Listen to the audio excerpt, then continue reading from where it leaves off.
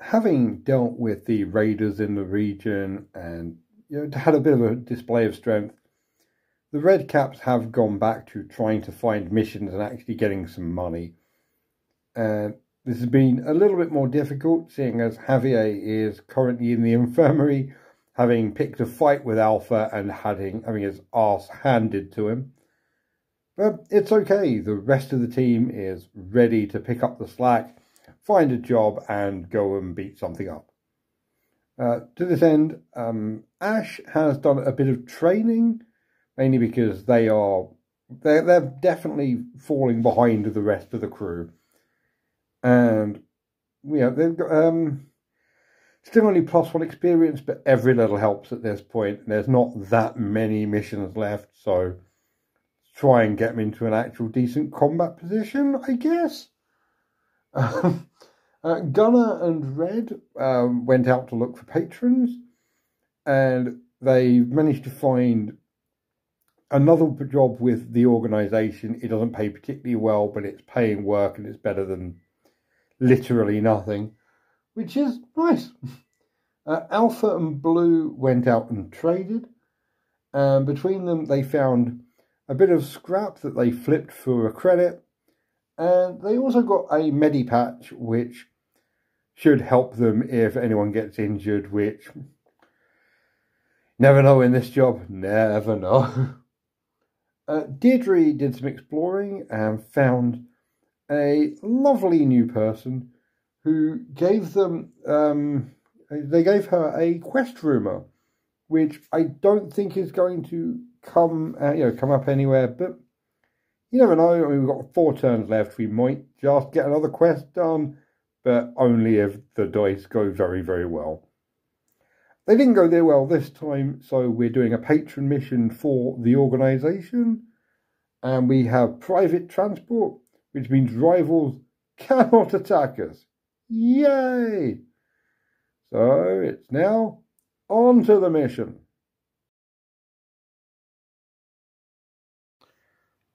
So here we are on a slightly different battlefield to what we're used to. This is one of the more open areas of the Oculus. It is designed as a larger, tank battle area, and it is where this group of ferals has been camping out. Ferals are uplifted aliens that are based on canine DNA. They're alien werewolves. The majority, these 2 groups are armed with hand lasers. The one in the lead of the 4-strong unit is a boss. He's a unique individual that's ridiculously tough in combat. The other pointing one is a lieutenant. The 3 on the other flank are armed with marksman's rifles, and the one pointing there is also a lieutenant.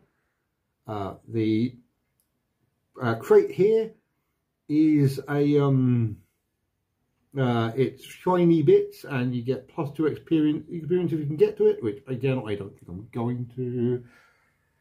And the reason I've been happy going with such an open battlefield is because we've got the gloomy trait, which means that visibility on this field is a whole 9 inches. So it's really going to screw the heroes, and it's really going to help the Beotans. Not the Beotans, ferals. I'm going to call them the Beotans a lot, because they're the Beotan models from alternative armies, and I absolutely love them. These are some of my favourite 15mm models. I'm very glad we finally get a chance to actually use them. But we are outnumbered, and we now have +3 to savvy. So that is an 11, which is enough. We can seize the initiative, run forward.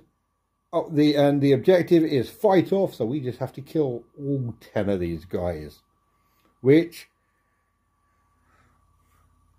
it'll be fine. It'll all be fine. Okay, the team has moved up into the crates. If they can get a hold of the central area, getting cover from these guys will be a very good thing. Because between hand lasers and +1 combat, they're actually quite accurate. Especially seeing as, you know, once they get into 9 inches, yeah, they'll be pretty bad. So, it's going to be important to get some good reaction rolls. Exactly one person can move in, and you know what? It's going to be Javier. Javier is the toughest member of the team with luck, toughness 5, and armor. So I guess he's going to dash in, and then this lot are going to react. Okay, we're starting with the boss. The boss has moved up, has combat +2, so he needs 4s to hit him behind the cover. He hits, damage 2, so he needs 3s to injure. He injures, and yeah, got a save of 5. Fails, oh no, oh god. He's got a point of luck, so he dodges. Luckily 4 inches backwards, which is going to stay out of the gloom everyone else. Which hilariously means the only person who has shot is going to be the captain, so everyone's going to be able to light them up. Which is actually really, really useful. Okay, Alpha has moved up here and is going to take 2 rounds into the Feral Chieftain. Hits automatically, he needs 5s to wound. Oh, that is... God, it was a 1. It was a... Yeah, failed, so that is 2 stun tokens into it. Knocking it back 2 inches. And the problem I've got here is that it is just opening up so many of my teammates to getting shot at, which I'm not a gigantic fan of, you might not believe. Ash is going to activate, and for the first time, they're going to use a psionic power. They have got barrier, psionic shield, the one that gives a force field, and they're going to try and cast it on Javier. So, the way this works is you roll 2d6, and if you get over the equal to or over the distance, then you cast the ability. So, I've just measured, it is 10 inches. You have to do this before you move. So, that's 5. Okay. You can try and push it as an additional d6, and you there's a 1 in 6 chance it's going to succeed, so he's going to fail at that. Just slightly push forward and get nothing, basically. They are then going to move forward and actually take a shot. So Ash has moved up, and they are going to take 2 shots into the Chieftain. They are at +3 combat, so they need 3 to hit. So 2 hits. Okay, either can take them down, but you're going to need 2 5s to kill the Chieftain. Otherwise, they're going to get knocked out. I will take that, if I'm being entirely honest. It's kind of lit up Alpha and Ash. Ash especially is in the middle of nowhere with a bunch of snipers bearing down on them. But it'll be fine. We'll work this out. We'll work it all out. We knocked out the Chieftain at least, which is quite nice, because the Chieftain gives morale bonuses of +1 to morale. But when you take them out, you roll 2 dice instead of 1, which is really useful for making this lot run away. So Deirdre has run up here and is going to hose down the lieutenant and the other one with her auto rifle. So lieutenant dies on a 4. Hey, the other one dies on a 4. Yeah. So Deirdre is just so much better at this than poor Ash. Like, Ash tries so hard, but Ash just does not have the skills. And also was going after a considerably tougher enemy. which is not great. Also, just hit me. So I don't think you get a. Oh no, he would have a stun. Okay, so Javier would have a stun token. Well, Javier's already activated. What we're talking about? Javier will still have a stun token. Don't mind me. I'm just doing things horrifically out of order, but I do need to save Javier's life. Next up, I've got to do that. I have Gunner and Red. Red is useless to me right now. So we're down to Gunner to try and get a few more kills in. So Gunner has run up, and the only one who is in 9 inches is the Lieutenant. So 2 shots, need a 4. Yep, the Lieutenant is dead. Like, it's worth doing this because the Lieutenants do not run. Everyone else runs, the Lieutenants do not run.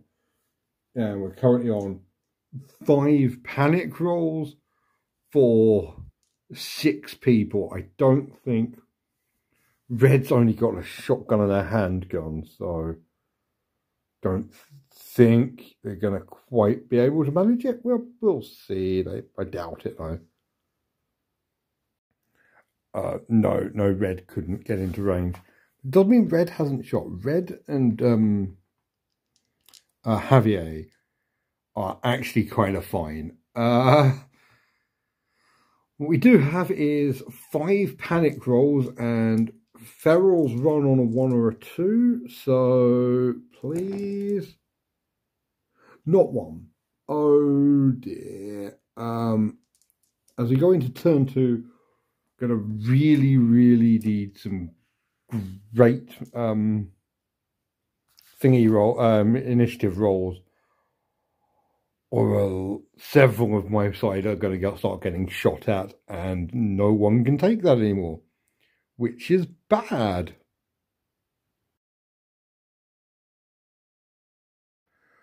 Okay, time for turn 2's initiative rolls, and the initiative rolls are basically, okay, 3 activations.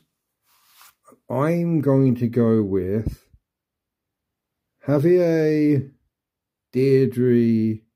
No, I'm not going to go with Javier. Deirdre, Gunner, and Alpha.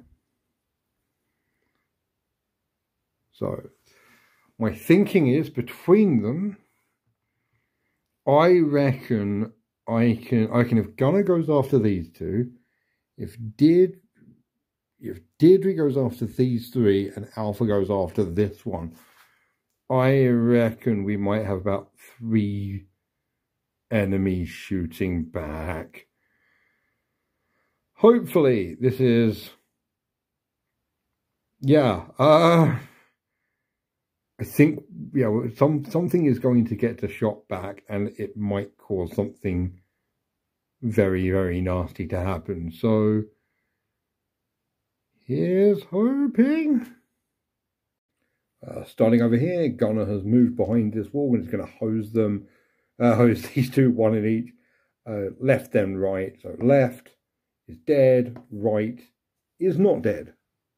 But they are stunned, so that's almost as good. Deirdre has moved over to here. And it's going to take 2 shots, 1 into the middle one into the one on the right, their left. So the middle one is dead. The other one is also dead. Okay, this is going considerably better than I thought it was going to.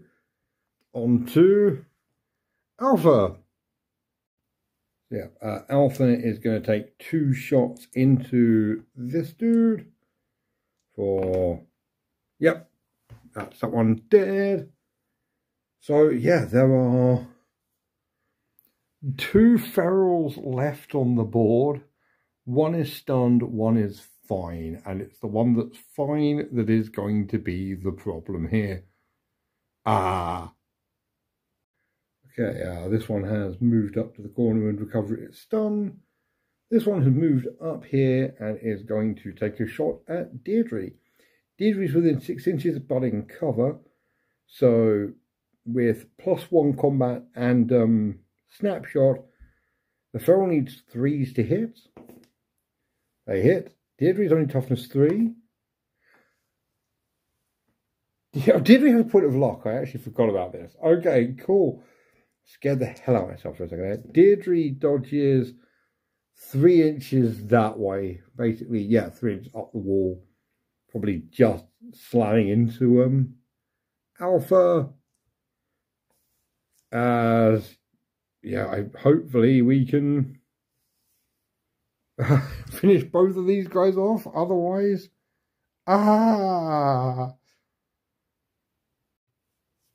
You know what? Javier is going to stand where he is and take 2 shots with his shotgun into this guy. Needs a 3 to kill. Yep. That one is dead. 1 left, but the problem is it's all on Ash to... I don't even think Ash can get the kill. Purely because Ash is not fast enough. If we're being honest, that one hasn't shot yet, so no one can see it. So yeah, Ash and Red are not fast enough to get within 9 inches, which is a problem. Yep, Ash and Red have moved up, but cannot get within 9 inches of the last feral. So, yeah. Time for a random battlefield event. And that event is 39. Snapshot. Select a fighter in your crew that they may fire a weapon immediately. If the weapon is a pistol, it hits automatically. Otherwise, roll to hit as normal. I mean, to be entirely honest, Gunner is right there. I think it's Gunner in range. Well, that's 5 inches. I didn't pull it out far enough. So he's within 9, so hits automatically, 1, 4 and more to kill. Cool. Sometimes battlefield events do help out.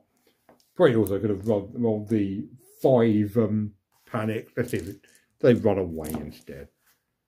Yeah, they would have run away anyway. So yeah, we have cleaned up, but that was actually incredibly close. There is part of me, I think this would be a joke in normal circumstances, but in gloomy or like low visibility circumstances, I might do some more open battlefields that are more designed for larger engagements, or like, in my mind, this is for tank battles or something.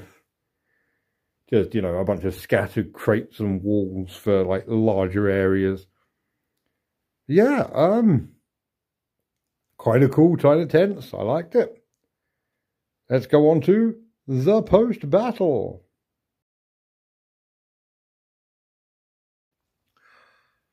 Life is going good with another victory under the belt. The ferals have been driven off from the area and the organisation is very happy. They are happy to the tune of gaining 7 credits. They've given us 2 quest rumours, which means we're up to 3. You might get another quest done, you never know. We've also got a damaged flak vest and a damaged laser sight, which we can repair up and sell off. So, yeah. Everyone has got a ton of experience and more stuff. Ash has gone up an additional point of combat, and Deirdre, Alpha, Javier, and Gunner have all gone up +1 toughness, which puts Javier's at toughness 6. He is the first toughness 6 character in the game. He is incredibly hard to kill now. And yeah, we like this. On top of that, the crew have sold some spare cargo off and got an additional 6 credits for a total of 13 from this game. And Alpha has had a bit of time to reflect on his experiences and see where life is going, and has gained an additional point of experience, which, well, almost certainly at this point be spent on toughness. If we can get the entire team up to toughness 6, then hell yes. And yeah, it's been a good mission, been a good time all round.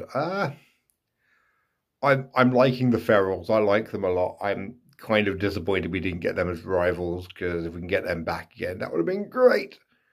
But here we are. There's still plenty of missions left to see them come back, and if you want to see them again, you know where to find it on this here channel. Subscribe so you can see them as soon as they turn up. Tell you what, comment down below, tell me what your favorite alien in 5 parsecs is, and if you don't have your 5 parsecs rules, firstly, pick them up and tell Modifius I sent you, and secondly, just any alien species from any setting, anything at all. I'm morbidly curious to find out what everyone's going for. And I cannot wait to absolutely forget I've asked this question and just get people naming random aliens at me. Which, it's great. I love it when I forget what the question is. And I just get random things. I'm just like, what? Wait, what? Just brilliant. Love it every time. And until then, thanks so much for watching, and have a great night. Bye.